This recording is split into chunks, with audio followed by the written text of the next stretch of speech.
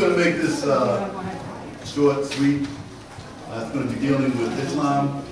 You know, there's a lot of controversy going on today.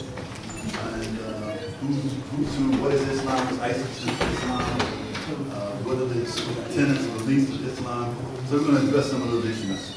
And hopefully it will help you.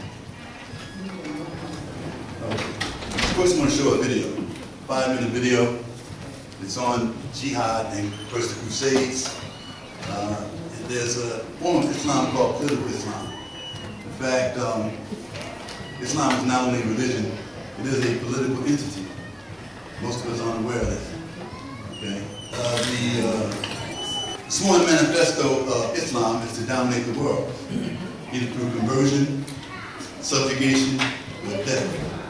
That's it. Conversion, subjugation, or death. Unfortunately, in spite of what our political leaders say, our president, Congress, and many of our notable representatives who say Islam is a religion of peace, they are absolutely incorrect. Right? Okay, we're going to show this video.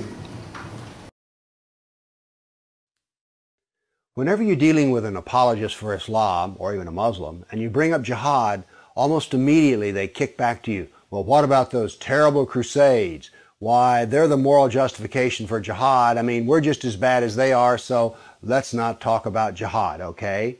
Let's talk about the crusades. Well, what I would like to talk about here are facts. And it turns out I sat down and put together some work, and I created a database of some 548 battles that Islam fought, jihad battles against classical civilization. And these aren't even all the battles. It really doesn't say much about Africa and India, Afghanistan and all that. It's primarily the battles against the classical civilization of Rome and Greece. So, 548 battles is a lot, and it's too much to even comprehend. So I created something which I call a dynamic battle map, in which you have a display of the Mediterranean, and a white dot means that this 20-year period, that's a new battle. So every time the screen changes, it's 20-year period.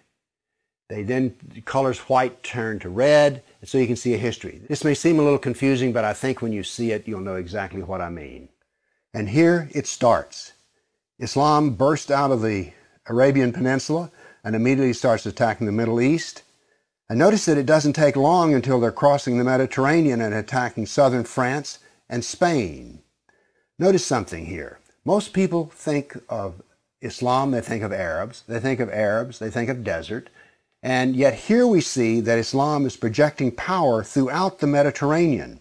Notice how the little islands of the Mediterranean are getting hammered. The navy of Islam would attack coastal towns, kill, rob, rape, and then take slaves. So this whole battle map, as it unfolds, you're seeing slaves being taken. Over 1 million slaves were taken out of Europe into the Islamic world. That's something you don't think about much, but it's absolutely true. There were over 200 battles fought in Spain alone. And we also see, however, on the east coast in Turkey, that Islam is trying to break into Europe. Now, what's going to happen is, in Spain, this ongoing fight that lasted for 400 years, the Christians are going to push back the Muslims. But now then what has happened over in the east is that Constantinople has fallen, and now then Eastern Europe is getting hammered. The jihad now comes to Eastern Europe. It's pushed out now of Spain. Northern Africa is now completely Islamic. The Middle East is completely Islamic. This is all jihad, relentless jihad. And why is it so relentless? Well, Muhammad was relentless in his jihad. And these people are good students of Islam, and so it's against the kafir, on and on.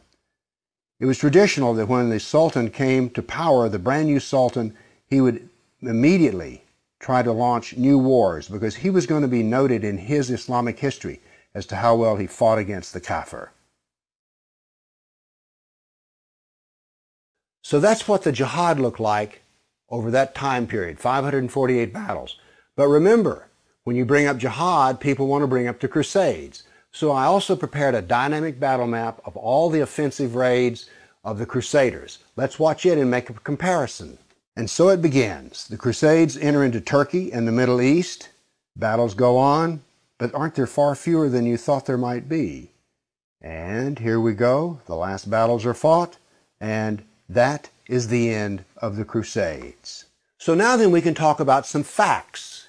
Yes, there were Crusades, but notice they ended centuries ago, and jihad is being practiced today. Jihad has been with us for 1,400 years. There is no comparison between jihad and the Crusades, certainly not a moral comparison. And when you're looking at the Crusades, remember, in one sense, all of the Crusades were defensive wars. Why? Well, as we saw on the first jihad map, it was Islam that came out of Arabia and conquered the Middle East, a Christian Middle East. And so the Crusaders were trying to free their Christian brothers and sisters from jihad. So there's no moral comparison at all. The motivation of the Crusaders was to free Christians. The purpose of jihad is to enslave the kafir. So the next time you hear somebody talk about, oh, those dreadful Crusades, you've seen some facts about the matter. Why don't you pipe up and tell them you know, you don't really know the matter.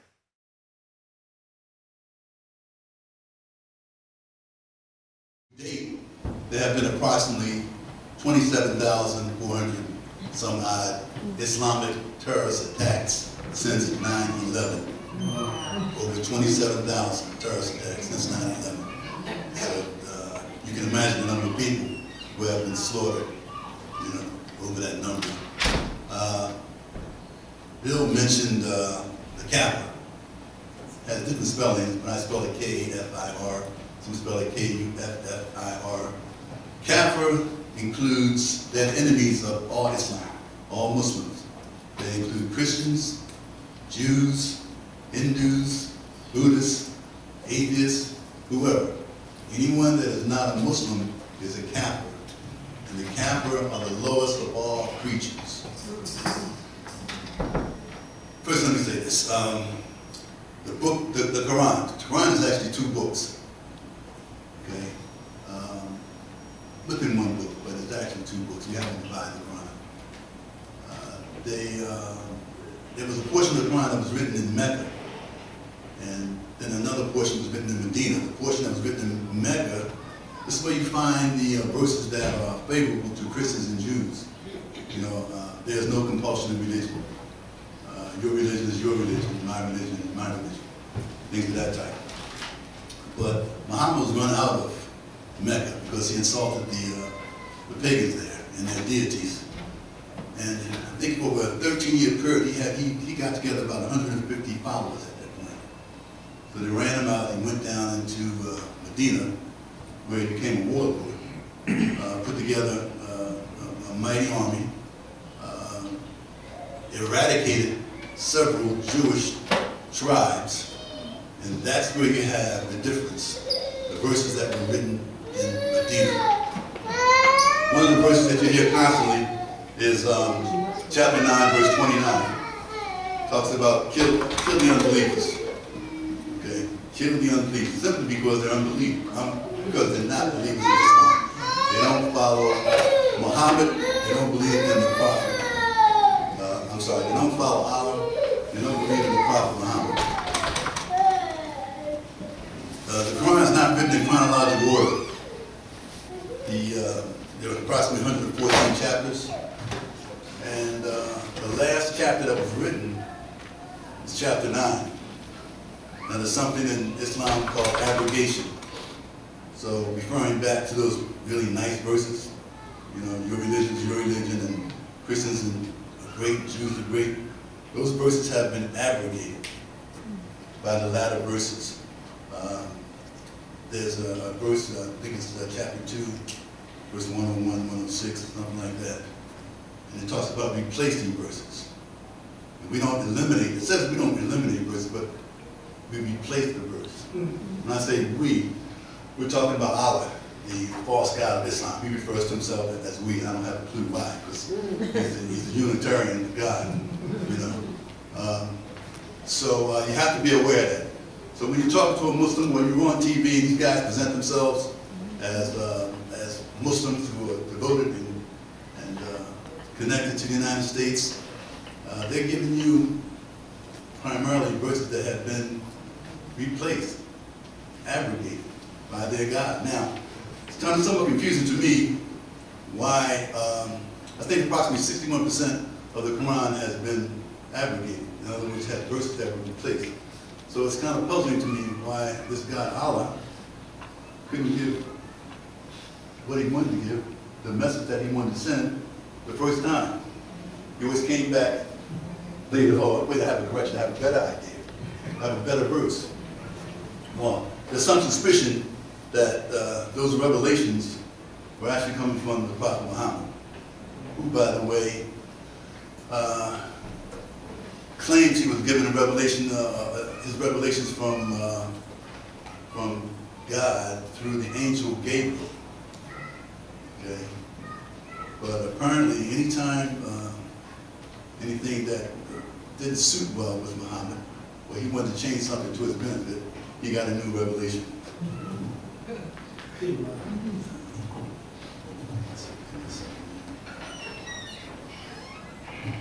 Okay, so the Quran is the central core text believed to be the revelation of God for the Muslims. You have something called the Hadith, which are the traditions. It's an account or a narrative of what Muhammad did and said. Also, you have the Sirah, which is the biography of Muhammad. Then you have the Sunnah, which is the verbal transmission of Muhammad's teachings, deeds, and sayings. So that verbal transmission is to teach you, the Sunnah is to teach you how to be a perfect Muslim. Muhammad is said to be the perfect example of all mankind. When I'm making these statements, these are not my opinions. These statements are in the Quran or the Hadith. Okay, so the Quran is the number one in authority. The Hadith are basically equal to the Quran in authority. The most recognized and used hadiths in Islam is Sahih Muslim and Sahih al-Bukhari. Okay, they are well respected. However, you have some Muslims who say we don't believe in the hadiths. The reason being is because the hadiths kind of destroy what they believe in, and it backs up the criticism that we have of Islam. When I say we, I mean Christians, Jews, whoever. Sharia law. Sharia law, they took several polls in the United States recently, in Minnesota, Dearborn, Michigan, and asked individuals if they wanted to live under Sharia law or under the constitutional law. Overwhelming majority said under Sharia law. Sharia law to a Muslim is the perfect law. Okay, they believe that's the law given by God. There are 4 courts of jurisprudence in Sunni Islam, and the Sunnis are by far the majority of Muslims. They're about 80% of the Islamic community. And there are 4 courts of jurisprudence, and they put together this Sharia law, again, from the Quran, from the Hadiths, from the Sirah, etc.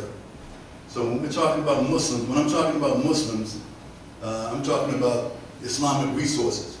I'm not giving my opinion. Frequently you find Muslims who don't have a clue about what they believe or what's in their book. Okay, they don't have time to read the resources.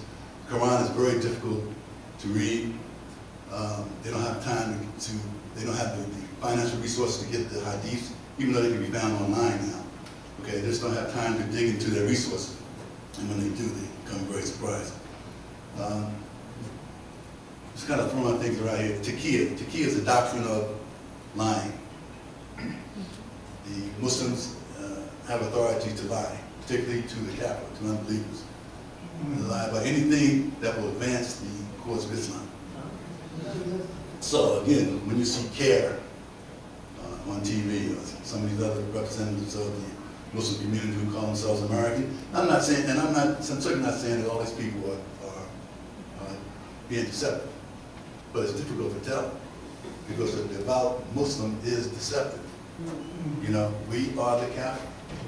You know, the worst of all creation. Allah hates us. Okay. Muslims are the best of all creatures. Allah loves a Muslim. Okay. So,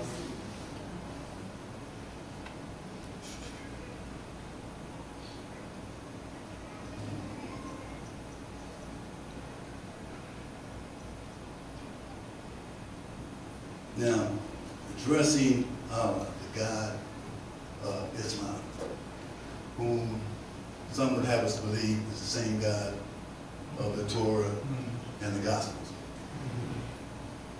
Chapter 3, verse 54, it says that Allah is the best of all plotters and planners. You open the Quran to chapter 3, verse 54, it says Allah is the best of all plotters and planners. However, that's not what it says in Arabic. In Arabic, it says Allah is the greatest of all schemers and deceivers. So you have to, know that they're translating things incorrectly, purposely. Okay. So now, okay, let's talk about apostates for a second. Apostates, there's some controversy always whether or not apostates should be killed. Well, no, we don't believe that. Yes, they should, yes, they shouldn't. And by the way, what's important is not what the individual believes or not what his opinion is, but what's important is what Allah and Muhammad has said previously. If as a Christian, my beliefs are based on the Gospels, okay? Jesus Christ, Paul, the epistles, etc. Okay, so oftentimes Muslims will give us their opinion. It doesn't line up with what the Quran actually says. So yes, so apostates are to be killed. I'm going to read you a couple of verses on that. Whoever changes Sahih al-Bukhari 69:22. Whoever changes his Islamic religion, kill him.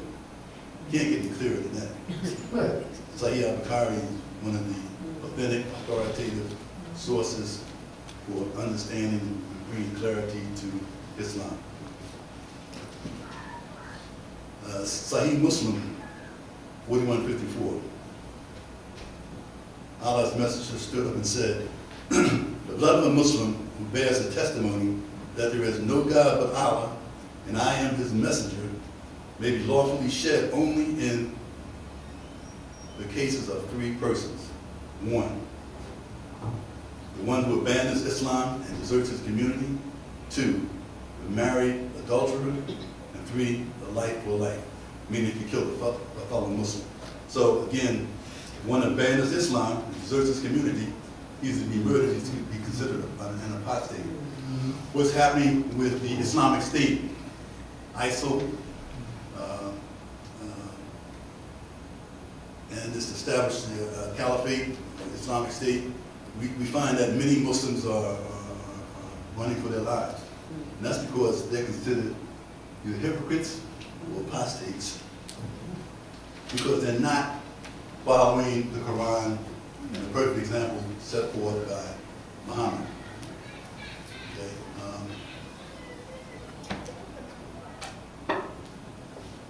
Muhammad's example is one of a warlord, as I said earlier.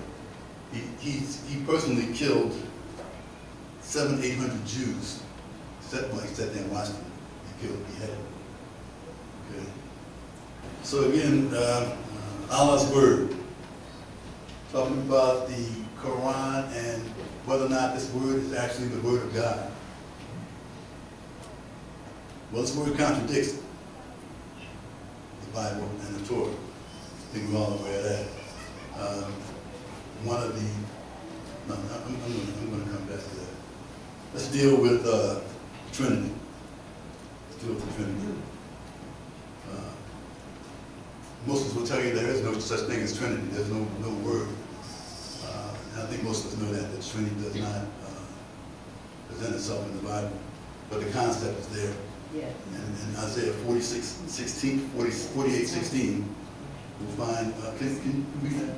48:16, you'll find an example of the Trinity. when the New Testament, when Jesus was baptized, he came out of the water. You know, it says the Holy Spirit descended upon him, and God the Father said, "This is my Son in whom I am well pleased." We have three persons of the Godhead, and that word Godhead is in Scripture, signifying that there is a Trinity. Amen. 48, 16, and 17.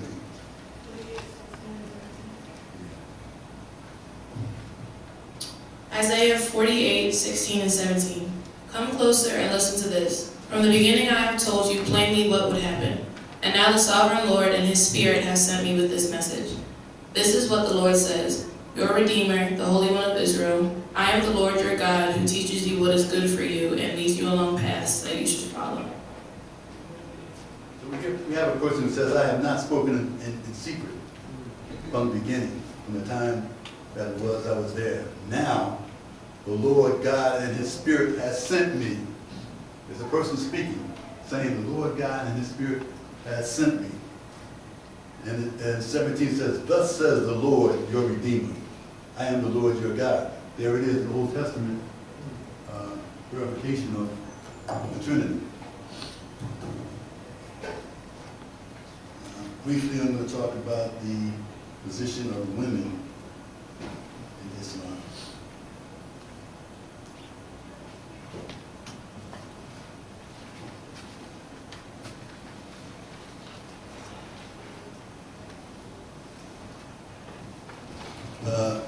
You often hear Muslim women talk about Muhammad liberating women. Well, at some point back in the 7th century, there was some type of liberation for women, but that was based on how horribly women were treated then. So he relieved some of the stress and mistreatment of women at that point. You also have so-called Muslim feminists, which there's no such thing as a Muslim feminist in an Islamic country, in a country that has a predominantly Muslim government. No such thing. It doesn't exist. At any rate, here's what Muhammad thinks of women. It says, "Men are the maintainers of women because Allah has made some of them to excel others, and because they have spent out of their property. The good women are therefore obedient, guardian, and unseen as Allah has guarded. And as to those on whose part you fear desertion, admonish them, and leave them alone in the sleeping places, and beat them." Are we understanding this? Quran, verse 434. Men are the maintainers of women. They're disobedient. You admonish them. You separate them to another room. And thirdly, you beat them. Now, some English translations will say lightly. That's not in the Arabic. But yes, Muhammad says you can beat your wife. You know, so for the life of me, I can't understand why a woman would want to convert just based on that scripture alone. Here is, again, a thought of Muhammad's from Al-Bukhari. A woman came to Muhammad and begged him to stop her husband from beating her. Her skin was bruised so badly that it is described as being green. Greener than the green veil she was wearing. Muhammad did not admonish her husband, but instead ordered her to return to him and submit to his sexual desires. Now see, these things are written by Muslims, authoritative Muslims. Muslims have authority who are looked upon as knowing what they're talking about. You know, now we're not talking about recently. We're talking Al-Bukhari and Sahih Muslim were back in the day. You know, they were the sahibs of Muhammad. You know, so if you want to know something about anything, you go to the source closest to that particular event, that particular individual. Right? You understand what I'm saying? Okay, a few more here.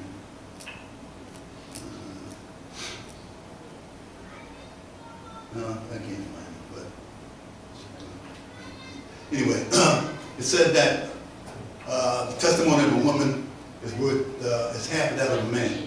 So if a man is given a testimony in a court of law, then it requires 2 females to equal that testimony.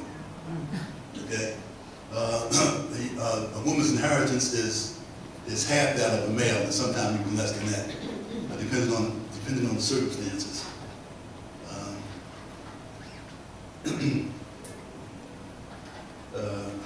One second, sorry.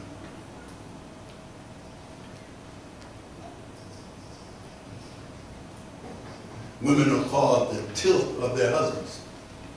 The tilth. They're the field for their husbands to plow at any time, talking about sexually, that they desire. Which goes back to verse 434 that says if the wife is disobedient or not adhering to the desires of the husband, beats her, you know. And that's enough about the ladies. Aisha, well, let's talk about Aisha for a second. Aisha was one of Muhammad's wives. He married her when she was 6 and consummated marriage when she was 9. Now, some of us want to say, not some of us, but some Muslims want to say that that was a cultural thing. There is no 9-year-old girl who is ready for sexual intercourse with a 54-year-old man. You know, and today, in Islamic countries, many men marry young girls, even down to 1 year old. You know, they have something called, and Muslims will deny this. You know, Muslims will deny this.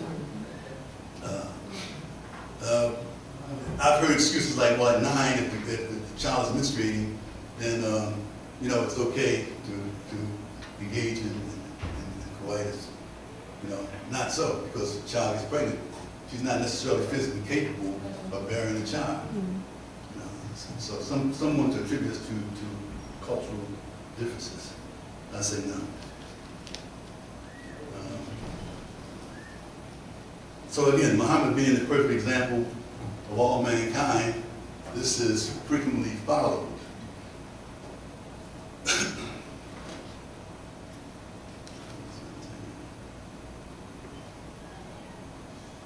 One second, please.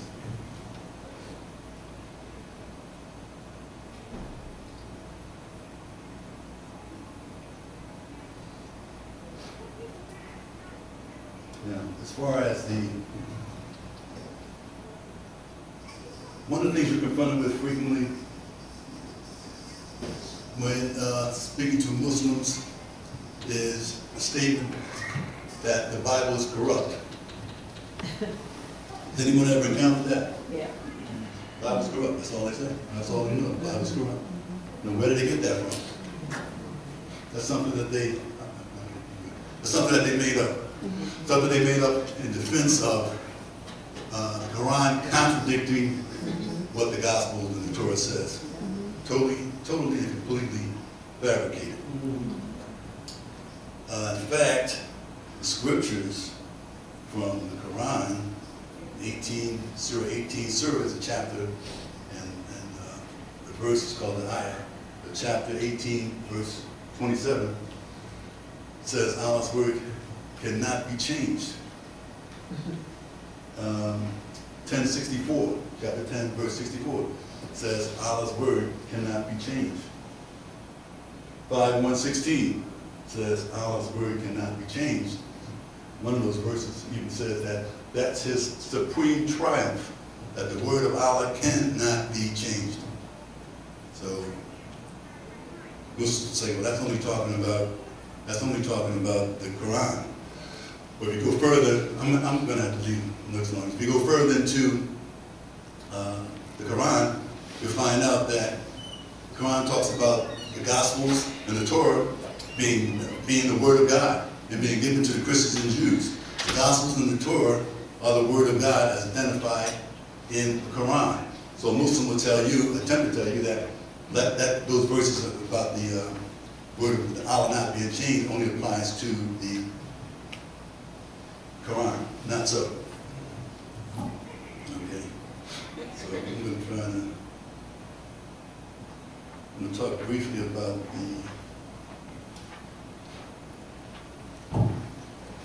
Islamic dilemma. Go ahead. The Islamic dilemma is based on chapter 5, verses 43 to 47. Have a little comment.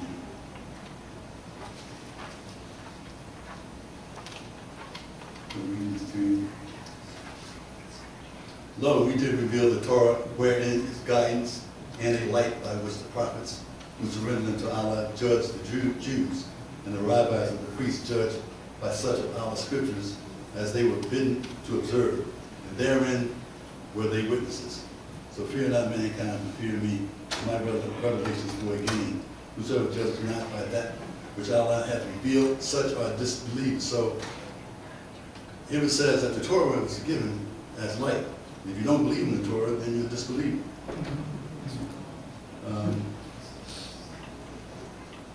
546 says, and we caused Jesus, the son of Mary, to follow in their footsteps, confirming that which was revealed before him in the Torah, and we bestowed on him the gospel, wherein is guidance and light, confirming that which was revealed before it in the Torah. It got the guidance and the admonition to those who ward off evil. Verse 47 says, let the people of the gospel.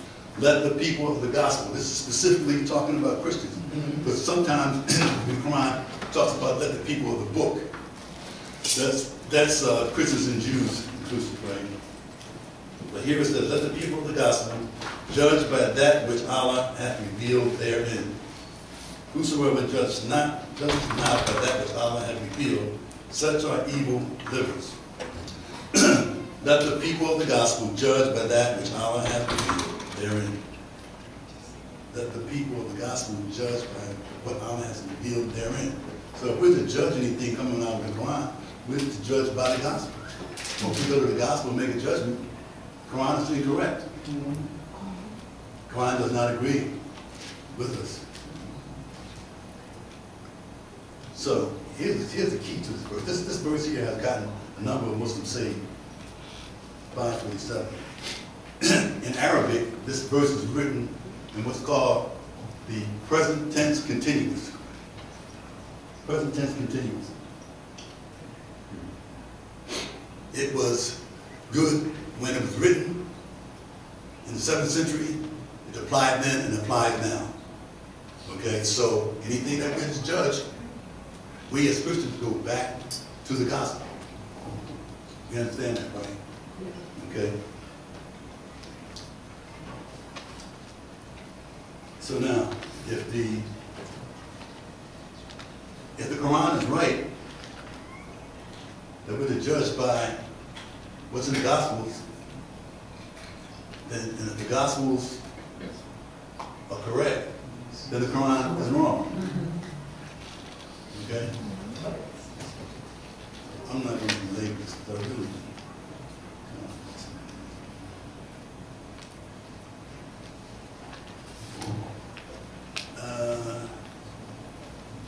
Also, there are plenty of scriptures that say that take not the Jews and the Christians for friends.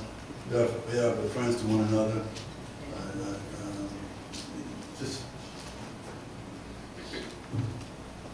You can take a Christian as a friend, and a devout Muslim will give you that impression, but he hates you in his heart. That's instruction. You know, you can make it appear that way, you know, because you want to advance Islam. You know, devout Muslims, good Muslims. Let me talk about good Muslims. We hear about moderate Muslims, and we hear about good Muslims in the United States, and good Muslims in other countries.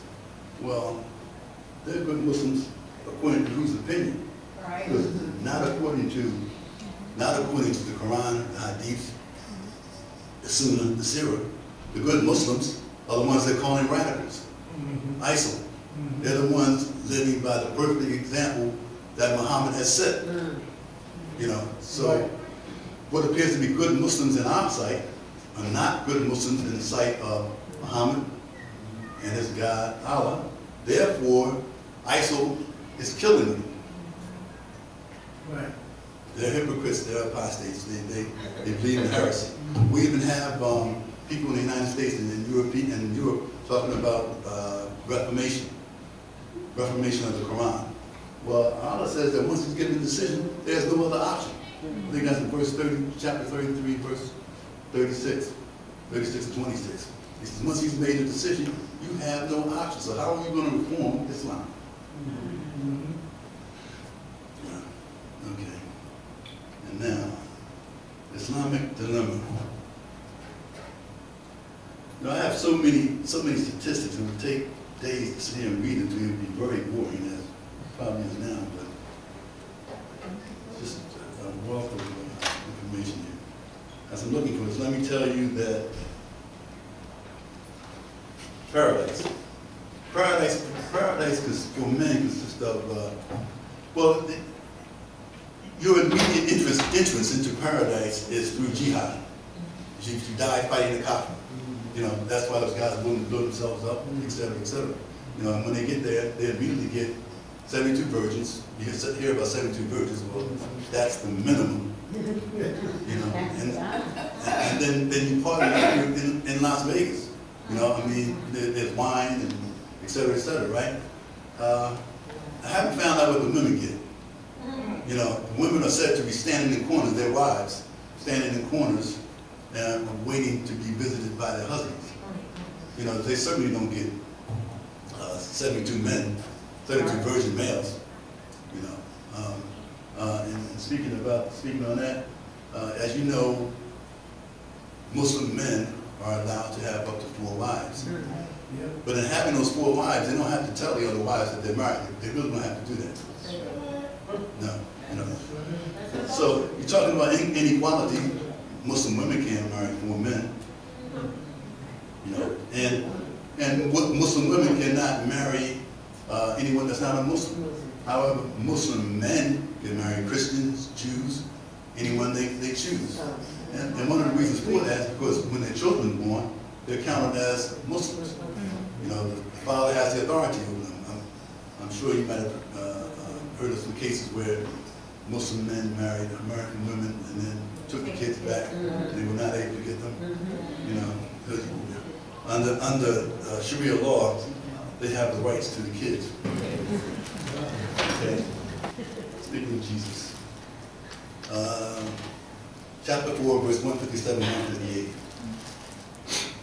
And because of their saying, we slew the Messiah, Jesus, son of Mary, Allah's messenger, they slew him not, nor crucified him.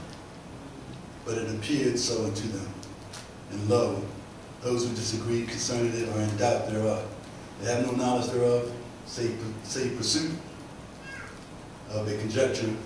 They slew him not. Let me read this in another room.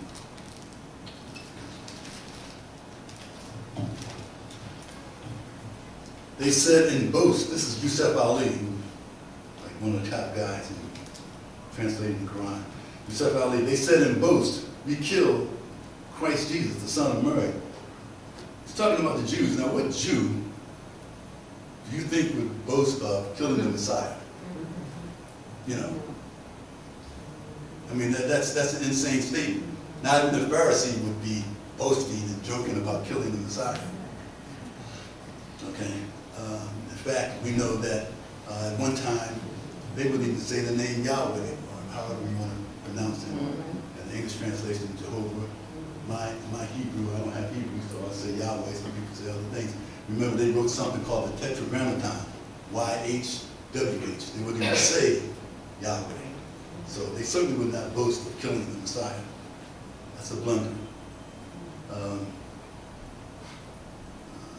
But they killed him not, nor crucified him. But so it was made to appear to them, those who differ therein are full of doubts, with no certain knowledge, only conjecture follow, for assuredly they killed him not. Nay, Allah raised him up into himself, and Allah is exalted in power. So it said that Jesus Christ was not crucified, didn't die, he was raised up. So if you look at the tafsirs are commentaries that kind of give some clarity to these verses.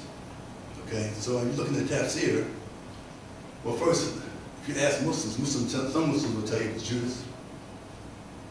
Some Muslims will tell you that it was some other unidentified person. Some will tell you it was a person that looked something like Jesus, because there are people who looked a great deal like me, and they mistook this person for Jesus. You know? But the tafsir, the authority, says that it was a young disciple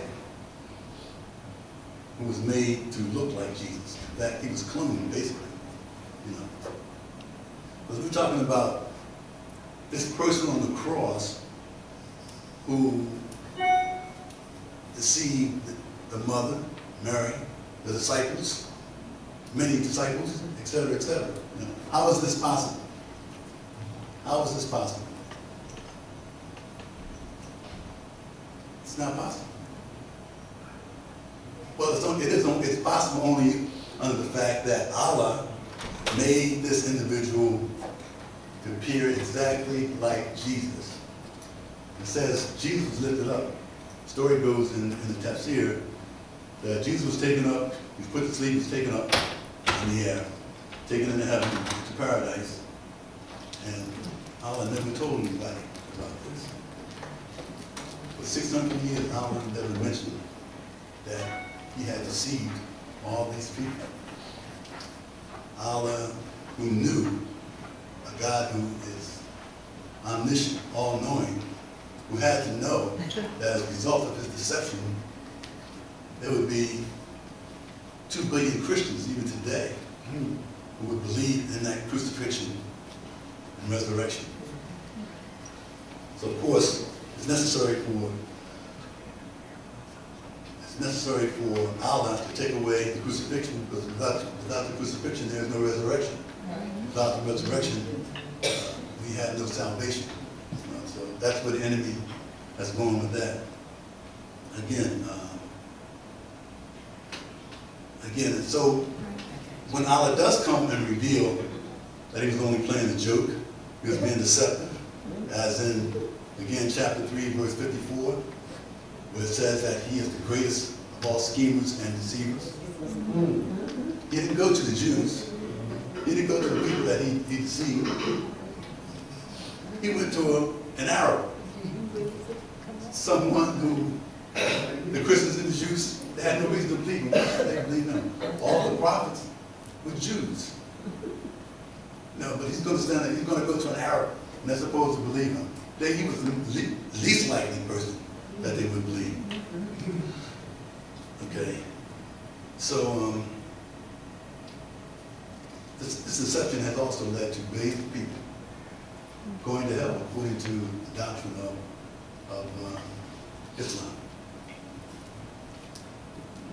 Anything else we can say about that? Again, so that verse, that Quranic blunder that I call it, chapter 4, verse 157, 158, it contradicts Psalm 2 and Psalm 22. We are familiar with those talks about the crucifixion, okay? And written by David 1,600 years before Muhammad was born. Then we also have Isaiah 53, which was written about approximately 1,350 years before Muhammad was born. We have Daniel 9:26, 9:27. That prophecy in Daniel chapter 9 is called the hub of all prophecy. You know, check it out sometime. Check out chapter 9, Daniel. And in fact, it prophesied to the very day that the Christ would appear and that the Christ would be crucified, be cut off. They refer to it as being cut off anyway. Also, it contradicts the New Testament, obviously. And here's something that was written that says, it was all Allah's fault that we believe what we believe. Since Muslims stop complaining about Christians saying Allah is a liar and Muhammad is a false prophet, because if it wasn't for Allah, none of this would have ever happened. It took him 600 years to fess up to his lies, that he didn't have courage to show up and talk. He sent an angel. He didn't send an angel to people he deceived most, but to an Arabic man, who Christian Jews would most certainly not believe. So the God of the Quran is a deceiver, a false God. I'm going to give you one last scripture, two last scriptures. In the Quran, it says that Allah has no son. He can't have a son because he has no consort. He has no wife. This is a ridiculous statement. He has no son because he has no consort, no wife. 1 John 2:22, 23. Can you read that? Wait, never mind. Yeah. This is it, ladies and gentlemen. 1 John 2:22. Who is a liar but he who denies that Jesus is the Christ? He is the AntiChrist who denies the Father and the Son. Amen. Islam says Allah has no son. The spirit of the Antichrist. Okay? Yep. It says whosoever denies the Son and does not have the Father either. That says whosoever denies the Son does not have the Father either. But he who acknowledges the Son has the Father also. And there's many other proofs and things that you can, any contradictions that come out of the Quran, scientific stuff like the moon, the sun sets in a puddle of water and all that kind of crazy stuff. Okay, we're going to see this last video, and Brother Lou's going to close this out. Dear Mr. President, with all due respect, sir, I must tell you that you are wrong about ISIL. You said ISIL speaks for no religion. I'm a former Muslim. My dad is an imam. I spent more than 20 years studying Islam. I hold a bachelor's degree in religious studies, and I'm in the middle of my master's degree in terrorism studies. I can tell you with confidence that ISIL speaks for Islam. Allow me to correct you, Mr. President. ISIL is a Muslim organization. Its name stands for Islamic State. So even the name suggests that it is an Islamic movement. Their leader, Abu Bakr al-Baghdadi, holds a PhD in Islamic studies. I doubt you know Islam better than he does. He was a preacher and a religious leader in one of the local mosques in Baghdad. ISIL's 10,000 members are all Muslims. None of them are from any other religion. They come from different countries and have one common denominator, Islam. They are following Islam's Prophet Muhammad in every detail. They imitate him by growing their beards, shaving their mustaches, and in the way they dress. They follow his command in the hadith to differentiate themselves from the infidels by wearing their watches on the right instead of the left hand. They implement Sharia in every piece of land they conquer. They pray 5 times a day. They have called for a caliphate, which is a central doctrine in Sunni Islam, and they are willing to die for their religion. They are following the steps of Islam's Prophet Muhammad to the letter. By the way, if you want to understand ISIL, read the oldest biography of Muhammad by Ibn Hisham. This is their model for action. You think that ISIL does not speak for Islam because they beheaded an American and they killed those whom they consider infidels. In the same way, Islam's Prophet Muhammad beheaded in one day between 600 and 900 adult males in a Jewish tribe called Banu Qurayza. In fact, beheading is commanded in the Quran, in Surah 47, the 4th verse. It says, when you meet the unbelievers in fight, smite at their necks. Ironically, this surah is called the Surah of Muhammad. Killing prisoners is also an order from Allah to Muhammad and to all Muslims. It says it is not for a prophet to have captives of war until he inflicts a massacre upon Allah's enemies in the land. Quran 8:67. And by the way, 3 of Muhammad's wives were Jewish girls he kidnapped from his raids on the religious minorities, just as ISIL is doing today. Mr. President, I grew up in Morocco, supposedly a moderate country, yet I still learned at a young age to hate the enemies of Allah, especially Jews and Christians. These are represented today by Israel and the West, especially the great Satan, America. I prayed 5 times a day, repeating Al-Fatiha, the first chapter in the Quran, asking Allah to lead me not in the way of those who went astray, and those who have the wrath of Allah upon them. We all knew that it is Jews and Christians.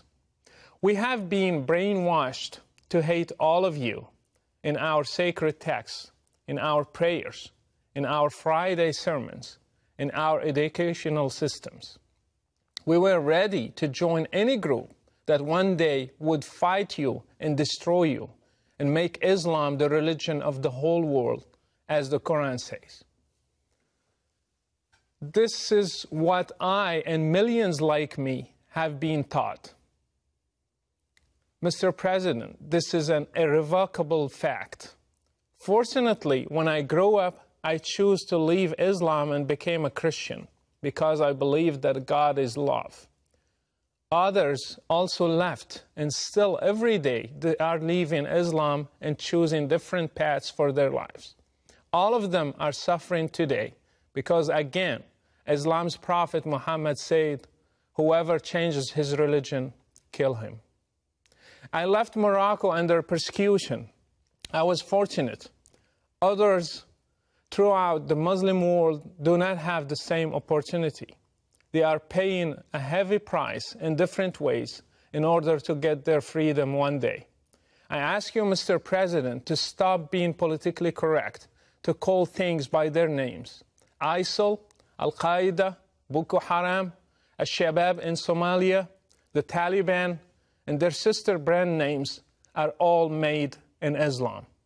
Unless the Muslim world deals with Islam and separates religion from state, we will never end this cycle. Until you deal with the root of the problem, you will be just dealing with the symptoms. ISIL is just one symptom. If it disappears, other ISILs will be born under different names. You might ask, then why does ISIL kill other Muslims? The answer is that they consider them infidels, not Muslims. Do you know that all 4 schools in Islam agree that if a Muslim stops praying, he should be asked to repent, and if he does not, he should be killed? Do you know that Muhammad tried to burn his own companions when they stopped coming to prayers? So anything that qualifies a Muslim to be an infidel can be a reason for killing him, even neglecting to pray. If Islam is not the problem, then why is it that there are millions of Christians in the Middle East, and yet none of them has ever blown up himself to become a martyr? Even though they live under the same economic and political circumstances, and even worse. Why have many Muslims in the West also joined ISIL if Islam is not the reason? Why have even new converts to Islam become terrorists? Mr. President, if you really want to fight terrorism, then fight it at the root. How many Saudi sheikhs are preaching hatred? How many Islamic channels are indoctrinating people and teaching them violence from the Quran and the Hadith? How many Friday sermons are made against the West, freedom, and democracy? How many Islamic schools are producing generations of teachers and students who believe in jihad and martyrdom and fighting the infidels?